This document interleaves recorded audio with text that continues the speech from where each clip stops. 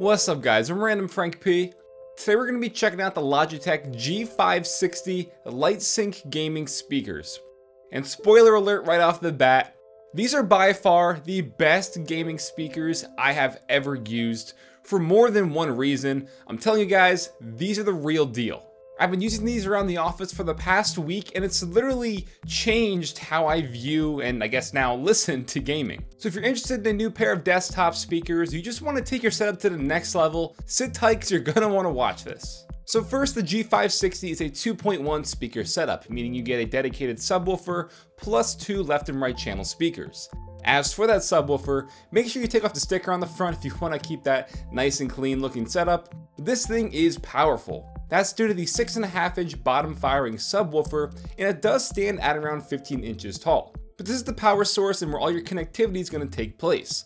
On the back is where you connect the left and right channel speakers with the DB9 cables, as well as an aux port and your micro USB to connect it to your PC. Then for the satellite speakers themselves, I think they're nice and simple looking. The design here is modern. They're definitely not going to be an eyesore on your desk. I mean, yes, it does have these crazy RGB lighting inside, but trust me, it's worth it. You'll see in a minute. Now on the back of the right speaker is your power button with a Bluetooth button right above that. And you also have a headphone jack as well. And then on top of the actual speakers, you have your volume controls with a plus and minus and a G button. And by default, the G is meant for actually lowering the LED brightness. But you can go inside the software and change that to be whatever function you want. Other than that, the speaker itself fits in nicely on a desk setup with its woven mesh texture and very simple design. Now, as I showed you before, on the back of the speaker, we have this frosted shell where 4 RGB LED lights sit behind. This is so it can project smooth colors behind your monitor onto your wall. We also have 2 LED lights on the front side of the speaker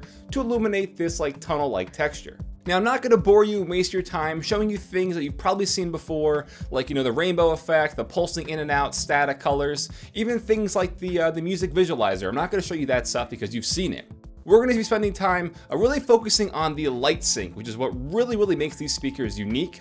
And a second thing I wanted to tell you guys is, as much as I love my camera, its biggest drawback, I guess, is its low light performance. So I kind of had to put these speakers closer to the wall so you can really see the brightness and the color of the LED lights, or else in low light the camera does suffer and the footage gets kind of grainy and noisy. So keep that in mind. You can take my word. The lights you're actually seeing in this footage, they're actually a lot brighter and more saturated in real life. But this is where it gets good. As you can see, the Lightsync screen sampling effect is taking snippets from the sides of my display and it's extending that color onto the wall. So here, dropping in PUBG, it's seeing the greens from the grass, and as I fly by the blue, yellow, and red crates, it's briefly portraying that behind my monitor. And one cool thing is, since I'm using and I'm playing on my ultra wide, if you want to game at a regular 16:9 ratio or whatever, it's still going to sample from the actual gameplay and not just show nothing behind my monitors because of the black bars inside of my screen. So ultra wide users, rest easy, you'll be fine. And this goes for not only gaming, but viewing regular content or videos as well. And then just real quick to show off some more quick examples, I loaded up footage from the Destiny 2 beta cinematic opening sequence, and you get this really nice, rich colors, and that game just looks so good. It looks really cool here. But the Lightsync screen sampling effect is where it's at, trust me. And also you can choose to turn this feature off, but on your keyboard, if it is synced up, it's also going to split the colors and be portrayed on your keyboard as well. It kind of like breaks the keyboard up into 2 halves and shows you what's being portrayed behind your monitors. Now inside the lighting tab in the software, you can go in and select where you want the colors to be pulled from on your screen. And when I did that, I found that works best for me was having the main lights in the back being sampled from the lower quadrants of my monitor, because odds are something is happening in game on the sides of my vision. It would just look best if I pulled it from there to have that extended onto my wall. And then for those side lights being on the front of the speakers, I just pulled it from my tiny little sliver on the bottom sides of my screen. And again, I found that worked best for most of my games. And what this does while you're gaming is just so cool and unique that it really gets you more immersed in the games you're playing. Just here in something like Battlefield 1, you get the green and blue hues throughout that are reflected nicely. And each time I glance past that tank on fire, the lighting actually shows the fire on my wall. I'm telling you guys, the main thing here is immersion. It's really cool. And I know I play a lot of like heavily modded Skyrim still, and that game's very lush. So I'm running around, the greens are everywhere. I cast like a fire scroll, and then I have fire on the side of my screen, maybe like a frost or a lightning scroll, and the other side of my screen lights up. It's really cool. Now they also have, it's tied in with their lighting effects, but they're game-driven lighting. And it's a very small sample of games right now, unfortunately. I'll put the list up here so you can see which games are compatible with this. But the game-driven lighting, it means they've worked pretty much hand in hand with these game developers, and it's gonna do things like in CS:GO, the lights will portray your health status. Or like I said, in Battlefield 1, when you're getting shot, it'll light up red to let you know. And now into another very important aspect of gaming speakers, and that's how do they sound. I don't really do a lot of, speaker reviews on this channel, but as I said in the beginning, these are by far the best I have heard at the price.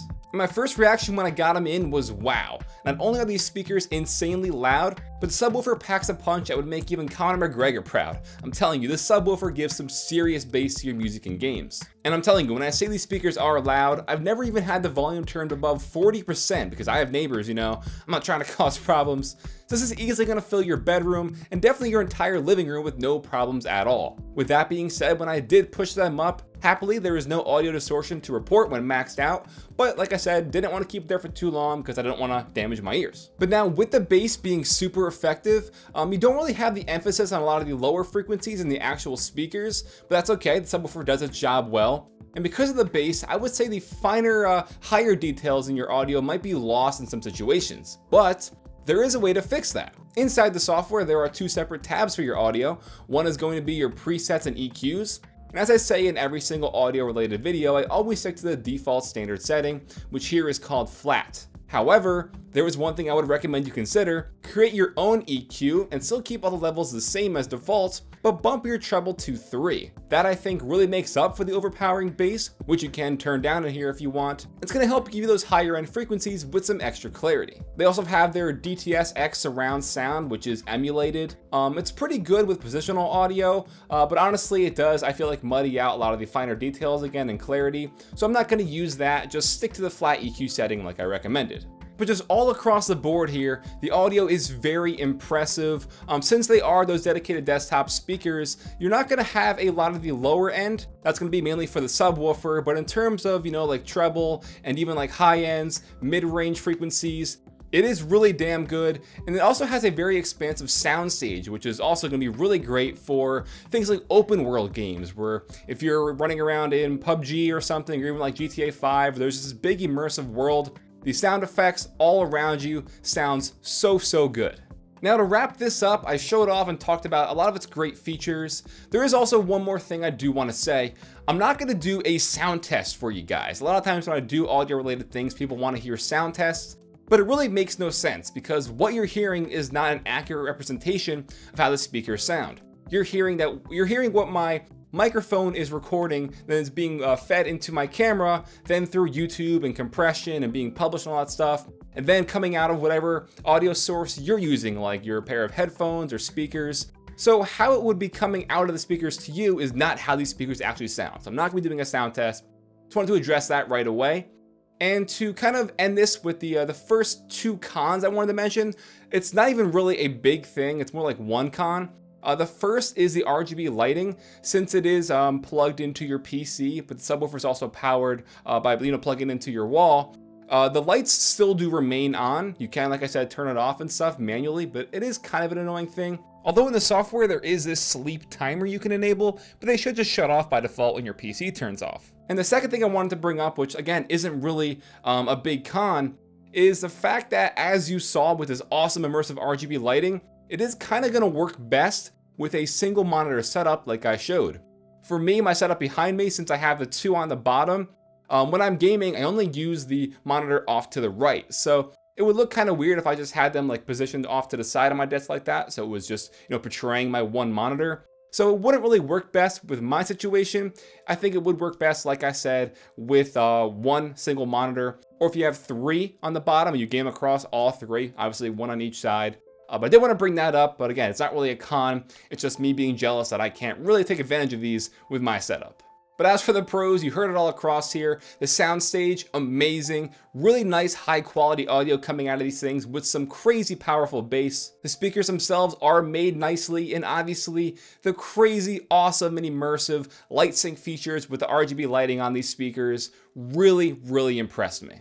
Now these do retail for $200, but like I said, all across this review, I'm telling you that price point is well worth it. It's definitely justified. Considering the competition out there and some of the speakers that I've reviewed so far in the past, even this year, you're getting better sound quality and a better value overall with those crazy awesome immersive RGB lighting. So I definitely recommend it if you're in the market to pick up a new pair of desktop speakers. Check these out because you're not going to have to upgrade for a long time. Unless you ever get sick of the RGB lighting, but I don't know why you would. If I could give them some sort of like Random Frank P award, I definitely would, because this is probably one of my favorite tech products that I reviewed in the past year or so. So I highly recommend it. Great stuff from Logitech, the G560 Lightsync speakers. If you like the review, guys, let me know by giving this video a big thumbs up to show your support. Feel free to hit me up and follow me on Twitter at randomfrankp. And lastly, if you haven't already, hit that subscribe button. Well, I'm Random Frank P. Hope you enjoyed. Have a good day.